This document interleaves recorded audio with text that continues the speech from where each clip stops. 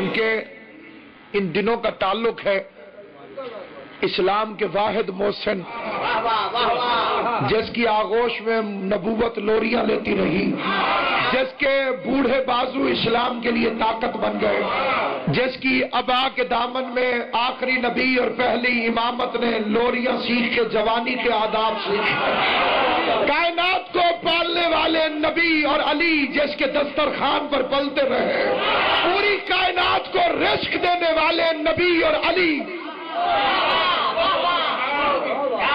جس ابو طالب کے دسترخوان پر پلتے رہے،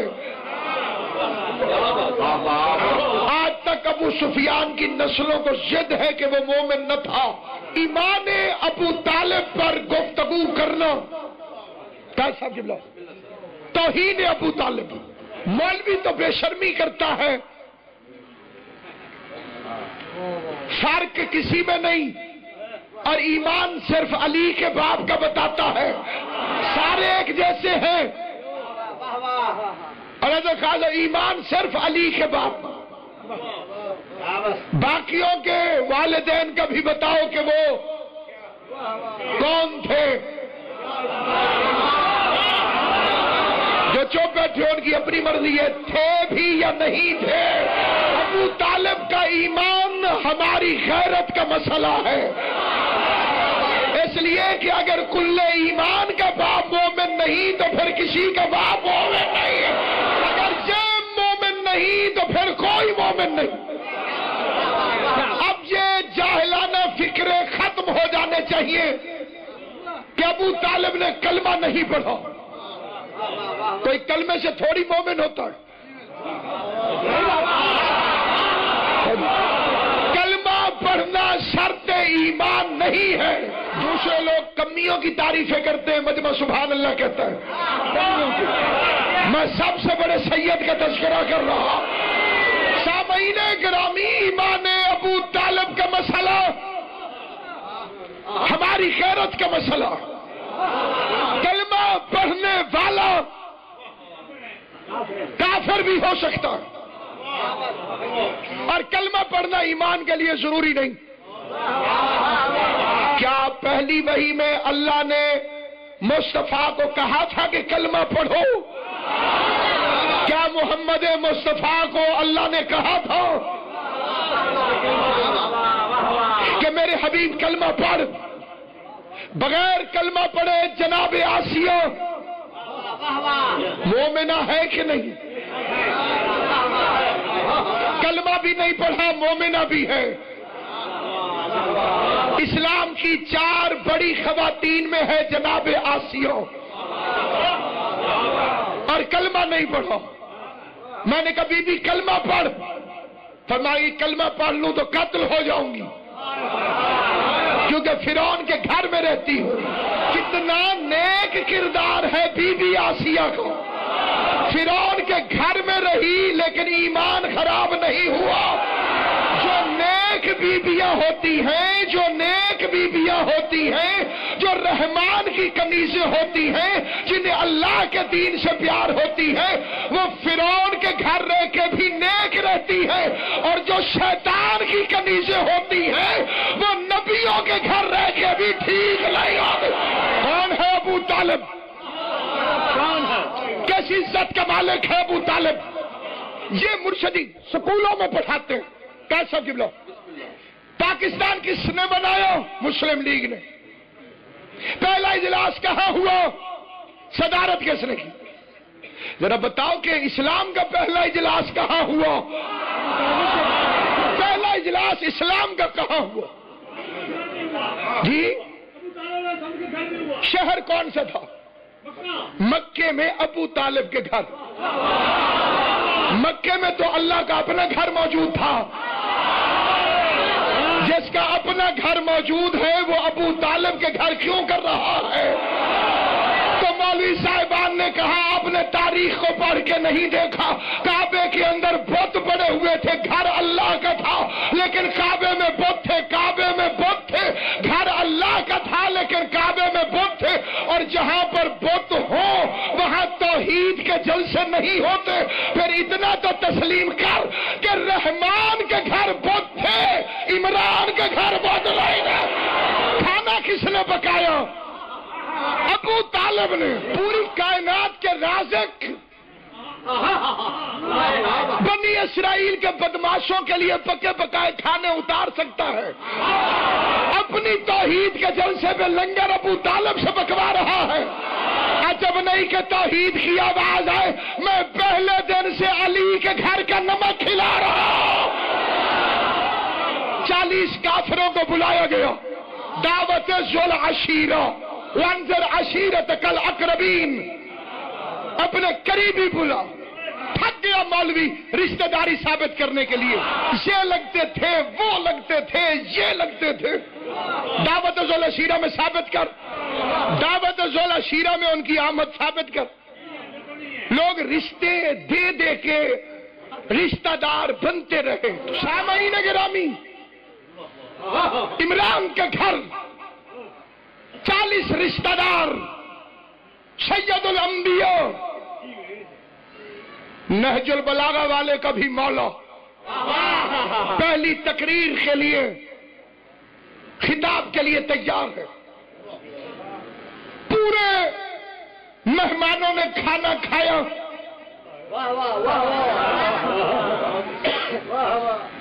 تقریر کے ساتھ لنگر.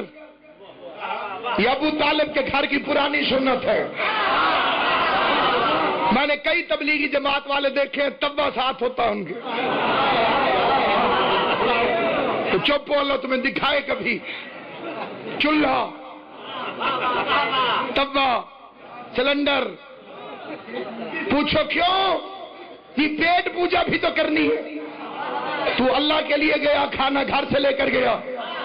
ایک مومن دکھا جو روٹی گھر سے لے کر آیا ہو. زبان سے بولنا جنہیں بات سمجھ میں آ رہی ہے. کیوں بابا جی روٹی گھر سے لے کر آئے ہو کہ پیٹ پوجا کرنی ہے؟ خدا کی قسم گھر سے روٹی اس لیے لے کر نہیں آتے کہ دنیا و آخرت میں یوں رہتے ہیں چین سے. کھانا حسن سے ملتا ہے, پانی حسین سے. پہلی تقریر کے لیے سید الانبیاء تشریف فرمائے. کھانا کھایا مشرکوں نے. حضور تقریر کے لیے اٹھے. ابو لہب نے اٹھ کے اعلان کیا, چلو تقریر نہیں سنی. مشرک کی عادت ہمیشہ یاد رکھنا, لنگر کھا لیتا ہے تقریر نہیں سنتا. غور ہے یا نہیں ہے؟ لنگر کھا لیتا ہے,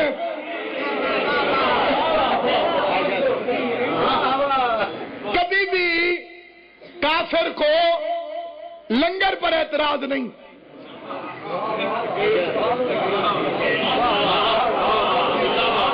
جتنی دیگیں مرضی پکاؤ اسے کوئی فکر نہیں. فکر ہوتی ہے اسے تقریر کے ساتھ. پورا مجمع. اب ذرا 5 سیکنڈ کے لیے توجہ سے سوچنا. پہلی تقریر کے لیے کوئی خطیب اٹھے اور مجمعی بغیر تقریر سنے باہر نکل جائے.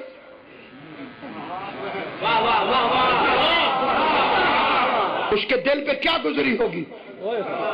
اس کے ٹوٹتے ہوئے دل پر مرہم رکھ دیا ابو طالب نے. ادھر قرآن سے زیادہ مقدس سورت اتری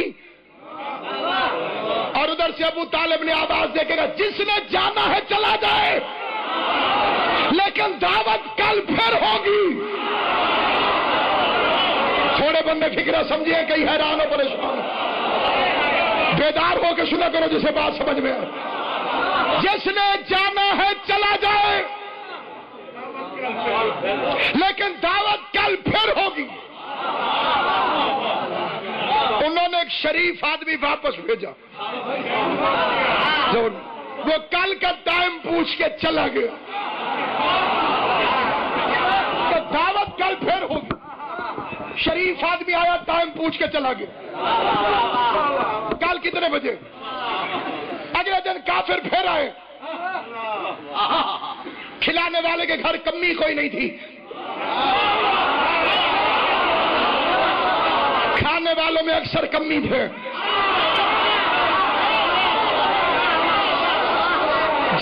انگلی پکڑ کے آخری نبوت اور پہلی امامت نے چلنا سیکھا تھا.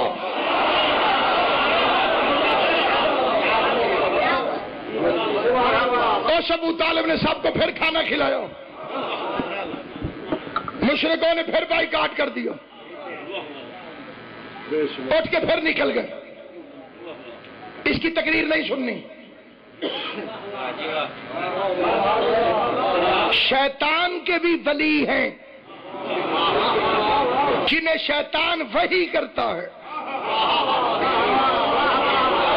ابھی نبی نے تقریر کی تو نہیں تھی, یہ پہلے بائیکاٹ کر کے کیوں چلے گئے؟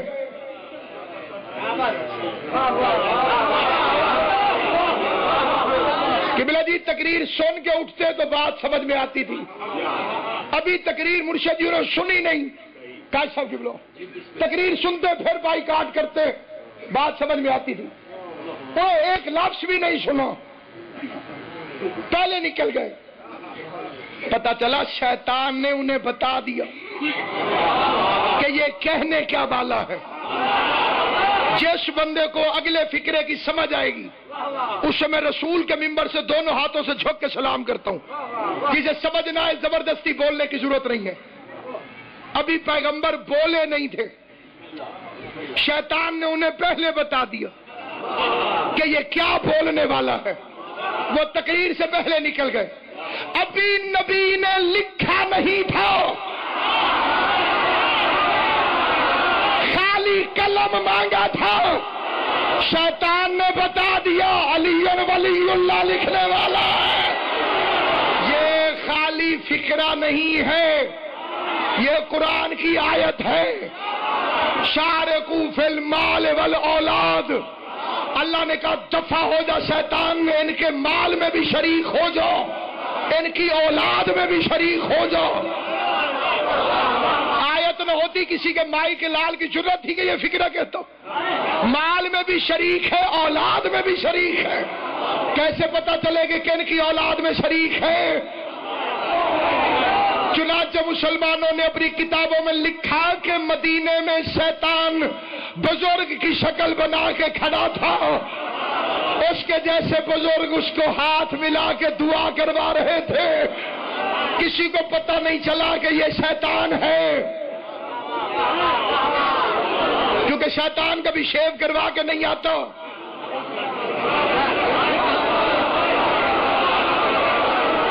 شیطان کا ریکارڈ ہے, یہ جب بھی آتا ہے مولوی بن کے آتا ہے.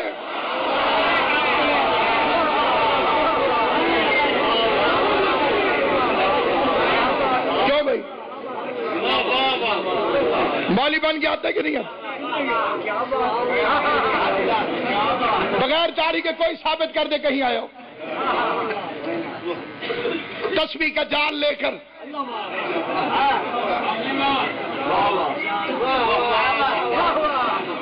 داڑھی کے ذریعے متقی شکل دکھا کے فراڈ کرتا. مسجد میں علی آ گئے, اس نے ہاتھ ملانا چاہا, شیطان نے علی نے یہاں سے پکڑا اور یوں اٹھا کے نیچے پھینکا. چیخ مار کے شیطان نے ایک فکرہ کہا, قیامت تک اس فکرے کو یاد رکھنا. کہنے لگا علی تو مجھے نہ مار, تیری ولایت کا اقرار کرنے والوں کے نطفے میں اپنا نطفہ شامل نہیں کرتا.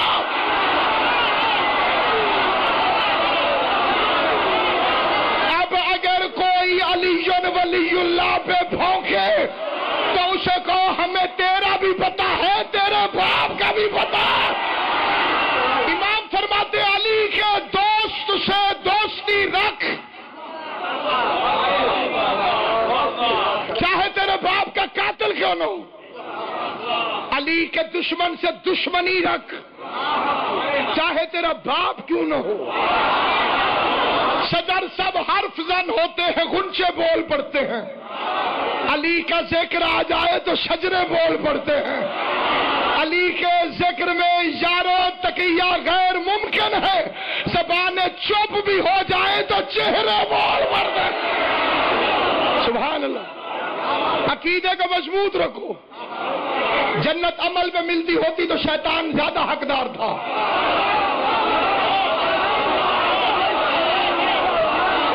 جنت عقیدے میں ملے گی اور عقیدے کی بنیاد ہے ولایت علی ابن ابی طالب. تیسرا دن آ گیا, ابو طالب نے پھر لنگر پکایا. ہر خرچہ کرنے والا موشن نہیں ہوتا.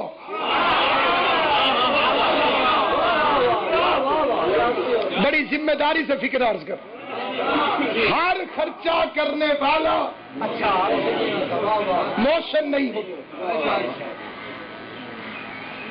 ایک بندے نے مجھے کراچی سے دعوت دی. اس کا جی آج مجلس پڑھنی ہے.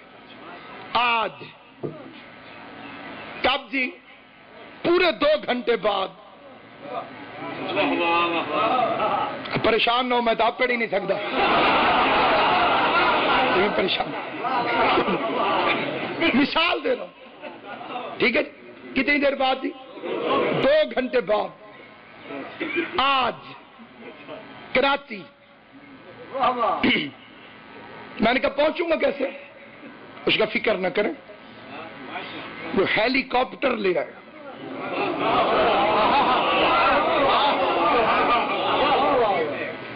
میں اس میں بیٹھ گیا, کراچی چلا گیا. 2 گھنٹے بعد مجلس بیٹھ. اس نے ہیلی کاپٹر کا کرایہ دیا 20 لاکھ روپے. یہ مجھ پر احسان نہیں,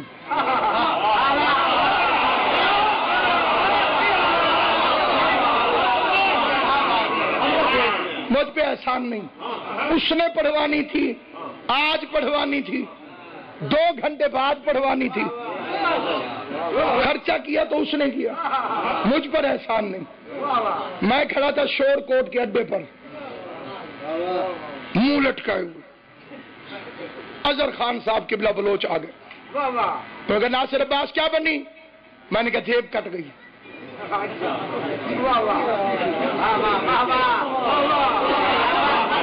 کدھر جانا ہے؟ میں نے کہا ملتان. کتنے پیسے چاہیے؟ میں نے کہا 500. انہوں نے 1000 نکال کے دے دی.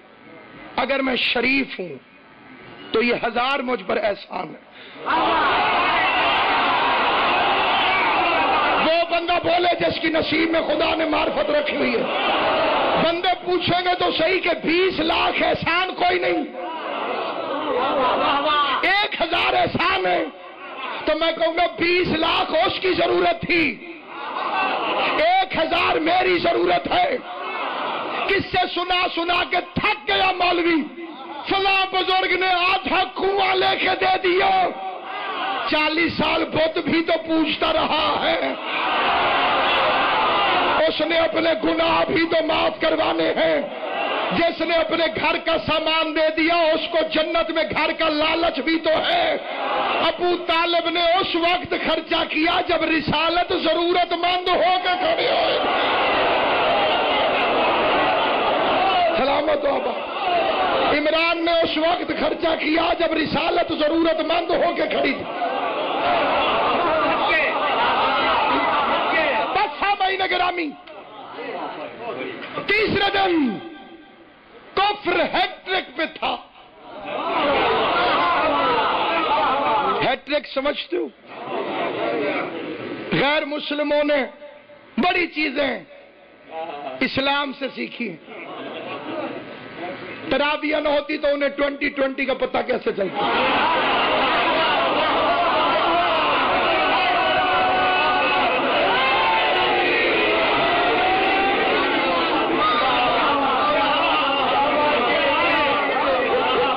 اچھا, کرکٹ میچ سے بھی بڑا کچھ سمجھ میں آ سکتا ہے. اس میں بھی 11 میدان میں ہوتے ہیں, 12واں باہر بیٹھا ہوتا ہے.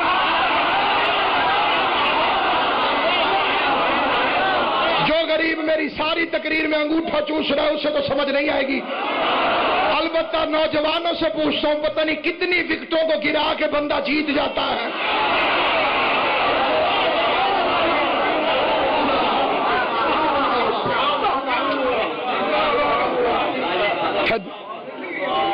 غور ہے یا نہیں آپ؟ تو سامعین گرامی، تیسرے دن کفر ہیٹرک کرنا چاہتا تھا اور اسلام کی کل خانی ہو جاتی. پڑھے لکھے حضرات سے شکرے پہ دعا کا طلبگار ہوں. اگر حمایت ابو طالب نہ ہوتی تو اسلام کو اپنی قبر میں پھول چڑھانے والا بھی نہ ملتا. مصطفیٰ کی دعوت مکے کی وادی میں چیخ بن جاتی. ابو طالب نے اسے آسان بنا دیا. جسے معرفت ہے وہ میرے فکرے پہ توجہ کرے. وہ جو چیخ بننے بولی حسین واسطے گوا سمجھ میں، وہ جو چیخ بننے والی تھی ابو طالب نے اسے آسان بنا دیا. ہر بندے سے اپیل ہے جو دیکھ سکے میری طرف دیکھے. اس نے تیسرے دن نقشہ بدل دیا. ادھر سے ابو لہب اٹھا، ادھر سے ابو طالب کھڑا ہو گیا. جو دیکھ کے ہنستے ہنس کے بولتے نہیں، فکرہ بدل دیتا ہوں. ادھر سے بت پرست اٹھا، ادھر سے محمد کا سرپرست اٹھا. بس و سلامت رہو، آباد و شاد رہو. اللہ ان ہاتھوں کو کسی کمینے کا محتاج نہ کرے. جسے ابھی بھی سمجھ نہیں آئی فکرہ پھر بدل دیتا ہوں. ادھر سے کعبے کا چور اٹھاؤ، ادھر سے کعبے کا وارث اٹھاؤ. جسے ابھی بھی سمجھ نہیں آئی فکرہ پھر بدل دیتا ہوں. ادھر سے کذاب اٹھاؤ، ادھر سے 14 صادقین کا باپ اٹھاؤ. احسان کا مالک ہے ابو طالب. شہید محسن نقوی کے 6 مصرے پڑھتا ہوں. وہ ادھر سے بت پرست اٹھا، ادھر سے دین کے سرپرست اٹھا، ادھر سے کذاب اٹھا، ادھر سے 14 سچوں کا باپ اٹھا. شہید محسن نقوی فرماتے حیدر ہو کے حسنین کے سجاد خدا ہو، باقر ہو کے جعفر ہو کے موسیٰ کے رضا ہو، جواد تقی ہو کے نقی مست دعا ہو، سرکار حسن عسکری انجم بقبا ہو، یا مہدی آخر کے حجابوں میں چھپا ہو. ہر جزو اسی پہ کرے غالب سے ملے گا. ہر فرد کا سجدہ ابو طالب سے ملے. توحید سمندر ہے کنارہ ابو طالب.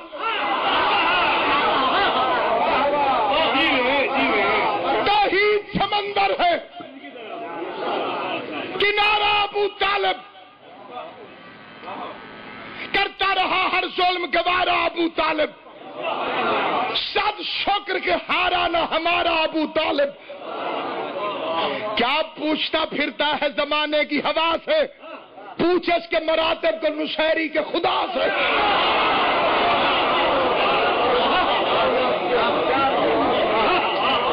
اس نے اٹھ کے نقشہ بدل دیا.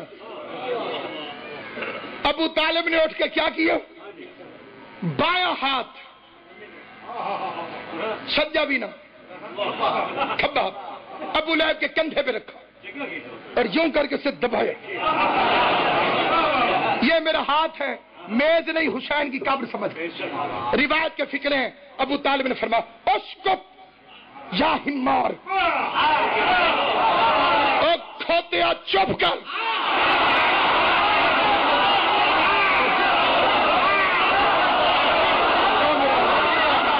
اسکت یا ہمار، او گدھے.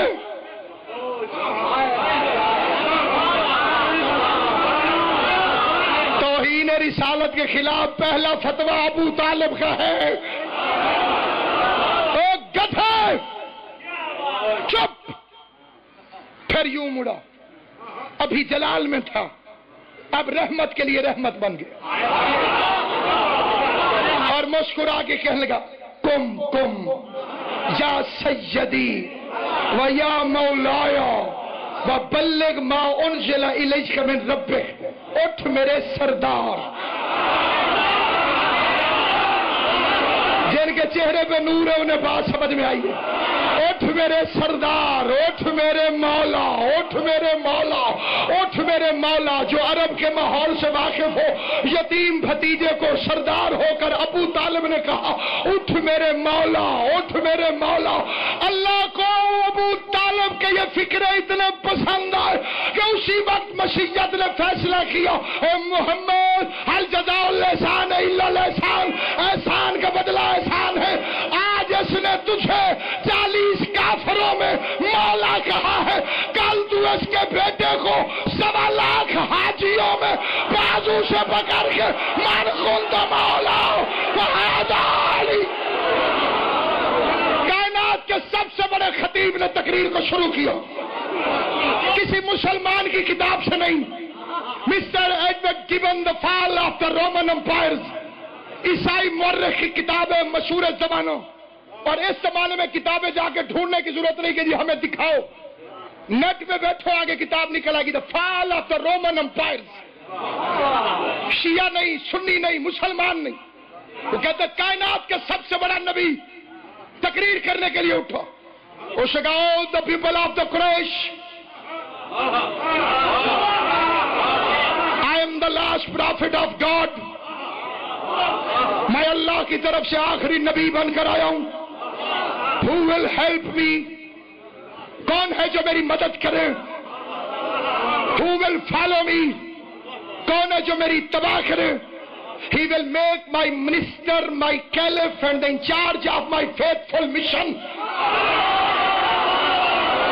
جو میری مدد کرے گا وہ میرا وزیر ہوگا، وہ میرا خلیفہ ہوگا، وہ میرے مشن کا انچارج ہوگا۔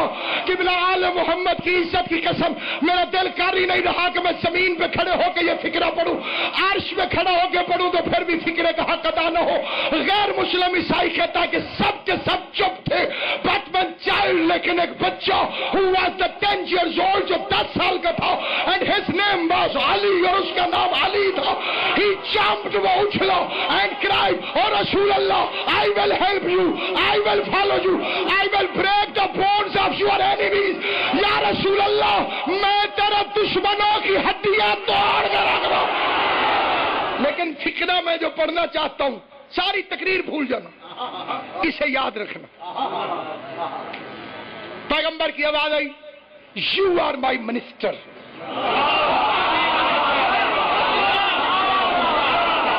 You are my caliph، You are in charge of my faithful mission۔ انتا ولی و وسی و خلیفتی، تو میرا ولی ہے،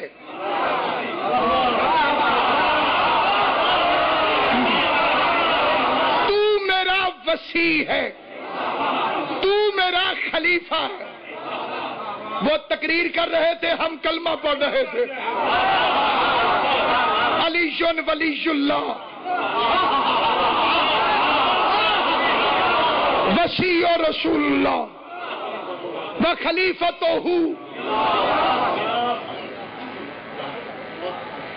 علی ولی اللہ وسیع رسول اللہ و خلیفتہ بلا فصل۔ تو میرا ولی ہے، تو میرا وسیع ہے، تو میرا خلیفہ۔ یہاں پہ ایک فکرہ کہا ابو لہب نے۔ کوئی بندہ قرآن لے آئے، میں اس کے حاشیے پہ لکھ کے نیچے دستخط کرتا ہوں۔ اگر یہ روایت ثابت نہ ہو میرا خون معاف، اگر یہ روایت ثابت نہ ہو میں مذہب تبدیل کر دوں گا۔ ابا چھوڑنا آسان ہے، علی چھوڑنا مشکل۔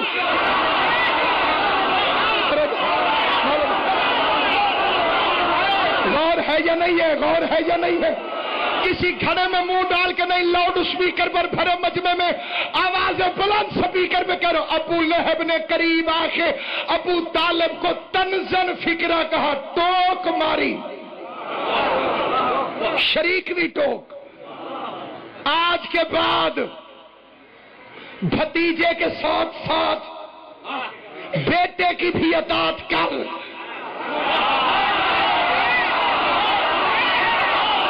جسے سمجھ آئے وہ بولے، جسے سمجھ نہ چپ رہنا۔ آج کے بعد